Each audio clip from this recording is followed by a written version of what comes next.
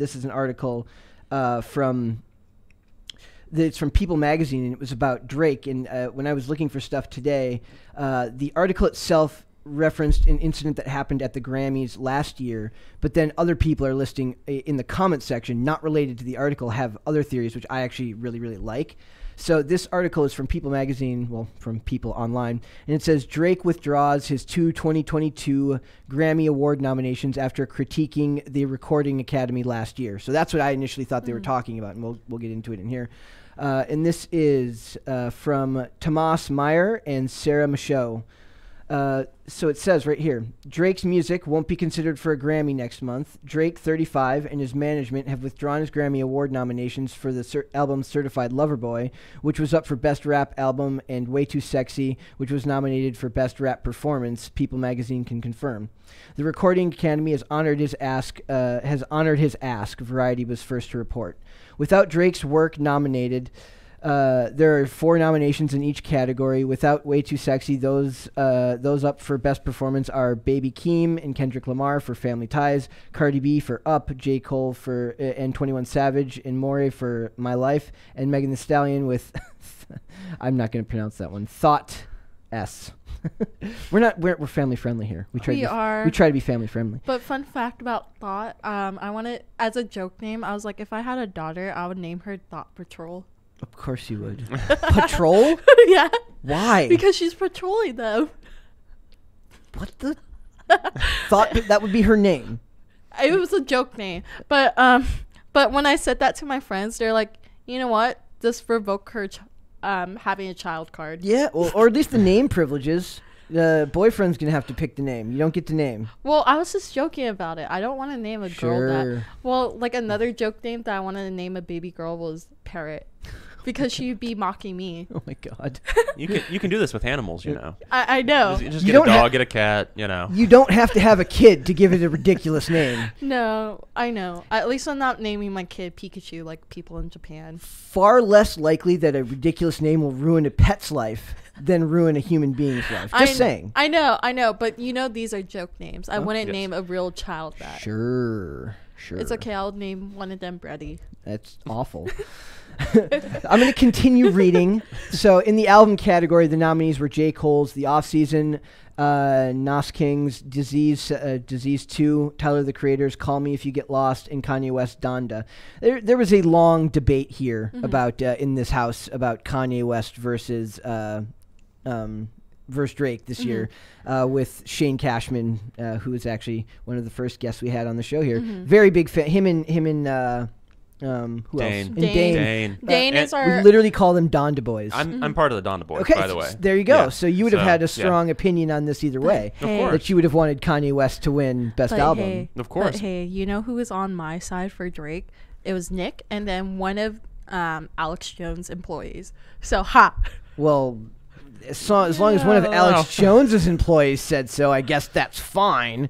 But I was with you. I was Donda all the way. My personal taste. The only reason why I said I didn't really like Donda that much because I thought it was too preachy. That was the whole argument. It's like he's kind of religious now, Kanye West. So he's been preachiness religious. Comes with the territory on that. It's I love that album. I was a huge fan of that album. So definitely. Where's Nick when I need him? I know, right? It was like we need to call him up here, pause the show, and have him come up and be like, come join our pirate podcast at this location we're not supposed to be, and give us your opinion on why Certified Lover Boy was better than Donda. And he's like, Certified? What? We didn't even know that was the name of the album. He's like, I'm working right now. Don't do this.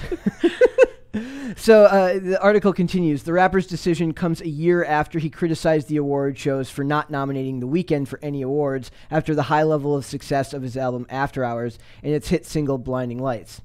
At the time, the rap star said, quote, I think we should stop allowing ourselves to be shocked every year by the disconnect between impactful music and these awards and just accept that once that what once was the highest form of recognition may no longer matter to the artists that exist now and the ones that come after. So he's kind of saying that the award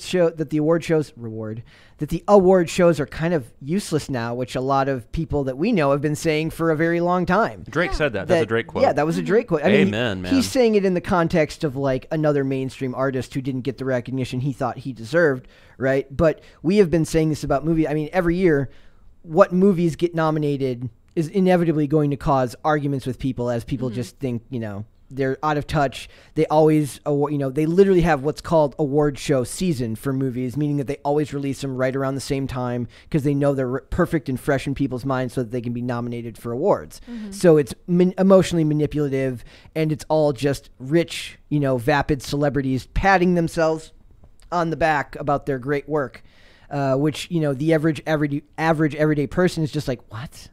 I don't care anymore. Like, to me, celebrity worship, given what we're doing here, to me, it's weird.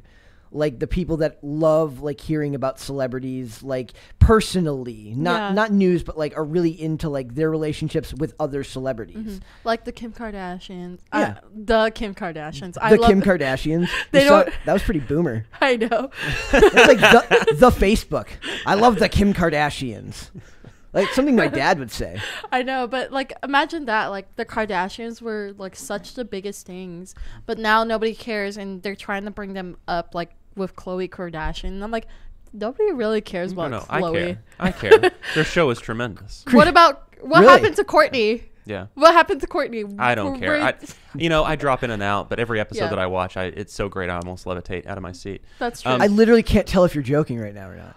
He has a deadpan face. Yeah, I know. That's a fair comment. But no, I genuinely, all joking aside, I enjoy watching every episode of The Kardashians that I get to watch. Why? I don't know. I think I've avoided analyzing why I feel that way. I suppose that would be like I watch a lot of like older TV shows that I feel don't need to be like they're good enough to watch episodes with something on in the background, but they're not ripe for high intellect analysis, right? Well, it's kind of the opposite, unfortunately, with Keeping Up with Kardashians because it's one of those things like the show is on, I'm just like, who cares? Yeah. And then 5 minutes later, I'm just like, what did Scott say? What I don't know if it's the way that they film it. I don't know if it's just they're attractive. That's art. It's an art style. You think they're attractive? Yes, of course they are. Objectively so. Oh. See how he said that with like authorities? Like you don't get to be the cool. You don't get to be like edgy and be like they're not attractive. Well, I think Kendall is really attractive. I think she's really attractive, and I'm happy that she didn't go the approach like how the rest of them did, where they touched up on a couple of things. She's somewhat. I can't believe we're talking about the Kardashians right now. I'm sorry, I didn't mean to derail us. I had another point. Yeah. I kind of love it, but I'm kind of like, oh my god. But continue, Chris. Well, we were talking about award shows, and they are irrelevant, and I think they've been irrelevant for a while. The Grammys, it looks like they started in 1959. I don't know. You can fact check me on that. I think maybe the first major award show was the Academy Awards in 1929. Based on what I understand about it, the Academy Awards were invented because in the late teens and early 20s, Hollywood had its reputation for being, these just like basically an orgy of libations and like bad behavior and so it's like stuff. Now just without the good PR. So exactly. So that's why the Academy Awards came around in 1929 is because they wanted to prove to the world that this is a very upstanding, reasonable people. They're not out there, doing all these things that the rags were saying that they were.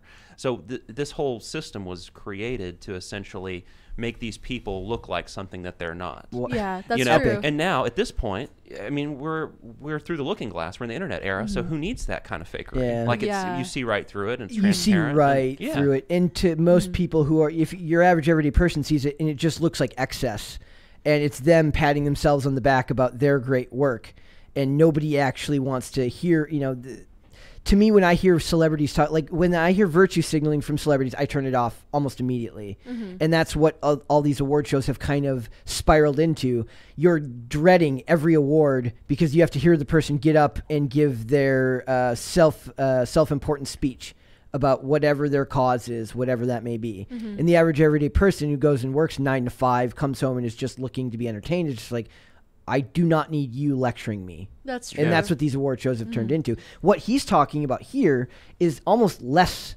insulting because he's talking about another person in his industry, right? So I almost feel like him going to bat for somebody on his same level of success is different than him talking about causes he probably doesn't actually care about and just wants brownie points for. Well, do you think it's because also they made fun of him when he came out with the song Started from the Bottom?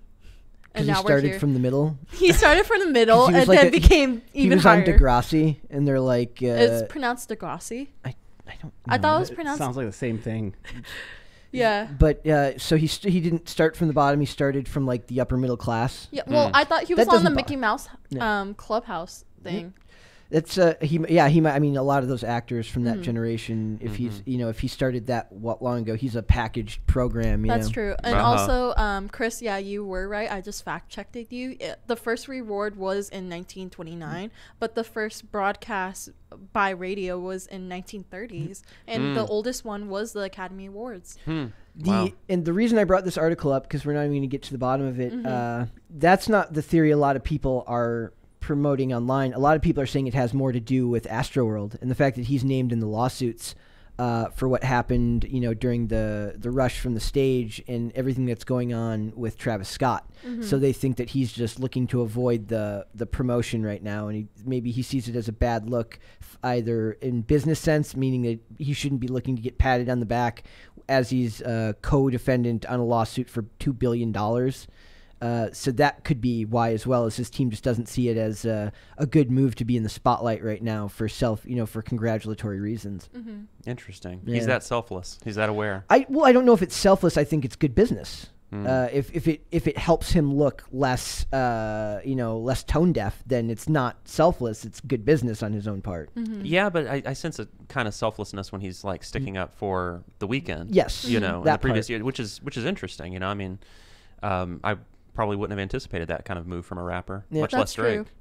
But also, like, on this article here, they're talking about that incident was a year ago now. So they already had submitted, because to be a nominated, you have to submit your work. So they did submit, and then they withdrew. So they made the initial conscious effort to submit the album and that song for consideration, and then it's nominated, and then he withdraws later. What's changed since then? So we've got two different entities essentially trying to create a narrative out of this announcement. And you got the people making comments, and then you also got People Magazine. Yep. Yeah. But we haven't heard an official announcement as to why he. Yeah, it doesn't list Okay. why. All So, right. but he almost gets better publicity by withdrawing than he does just by being nominated. He's already won Grammys in the past. If he wins, it's just another Grammy. But this article looks fantastic. I mean, we're talking about it. So Yeah. technically, Yeah. it's done its job. Yep, basically it's just another paperweight for him Yep. if he wins, so it doesn't really matter. But also, why do we care about this? Like, as you said, like, nobody cares about reward shows anymore. After they took away Victoria's Secret, I gave up. Yes, that was very, that was tragic. I know, I'm still upset about it. That- And Miss Universe, That's the decline of Western civilization right there, my friend. Miss Universe and Miss America, now All- they're all gone. What are we going to do without them? I don't know. I don't know. I think the Astroworld story makes the most sense. It just seems like good PR. Maybe it could be, but I don't know. We'll see.